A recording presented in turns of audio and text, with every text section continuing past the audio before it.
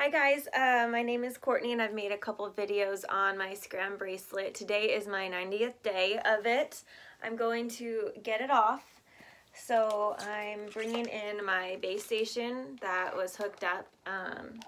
Every morning I do this little magnet on my bracelet and then it lights up and it sends my blood alcohol level to my caseworker.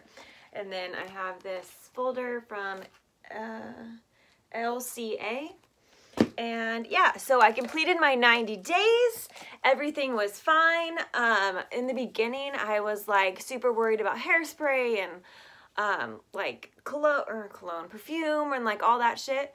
But towards the end, like honestly, I was around it. I was using all those products and it never went off. So it's not as sensitive as you think. I ended up like using lotion that had alcohol in it and it was fine.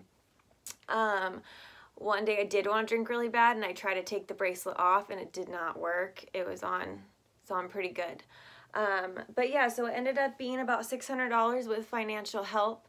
I'm really excited to get it off today, but a little nervous because now I have the freedom to drink and like not get arrested if I do.